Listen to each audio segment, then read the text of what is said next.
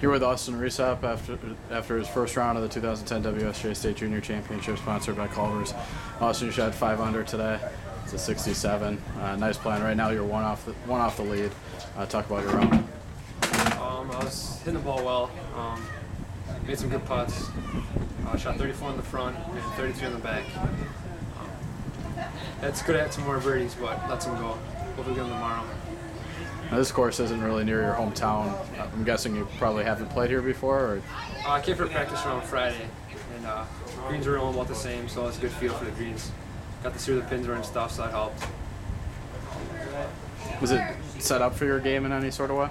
Yeah, it's set up pretty good. I hit it pretty well off the tee, just need to do here. Made some good putts. Greens are really easy to read, I think.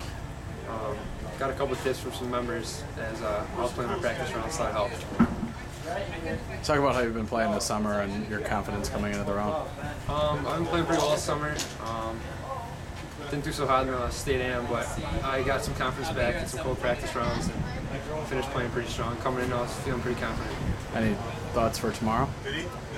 Stick to the game, play hole by hole. All right, well, good luck.